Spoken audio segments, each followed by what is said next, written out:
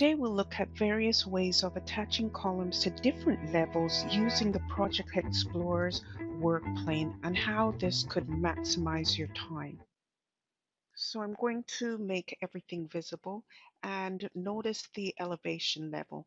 That's what the columns will be attached to. I'm using the grid intersect points to place the columns. So use columns as columns because they're used to determine the direction for detailing based on other default settings and the drawing styles used when you're detailing. Try not to use beams as a column. Let me just finish putting in the columns there. And if I've done this right, the tops of the columns should be attached to level 1. And there you go. So I'm going to select the work planes and I'm going to select the columns.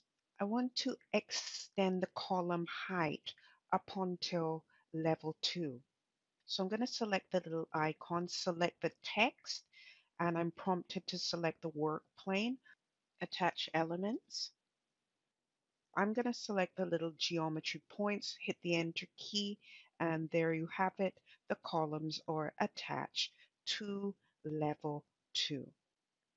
Going back to the structures, you're going to see that level 1 is activated. We'll be creating some beams there, but now I will be putting in my columns. And there we go.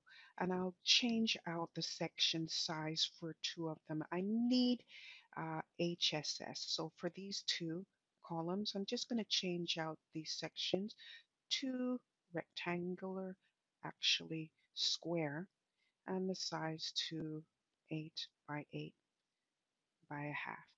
I'm going to select the columns and I want to attach them to level 1.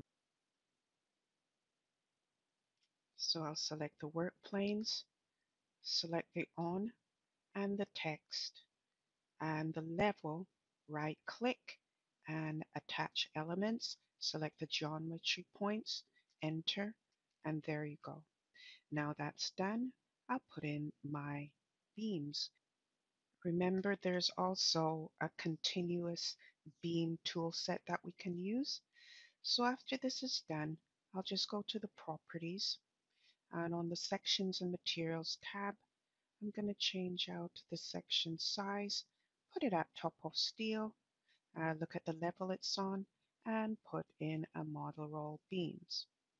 Go back to the structures, and from the elevation properties, let's just right click and go to the properties and change out that level height. We'll put it at 8 feet.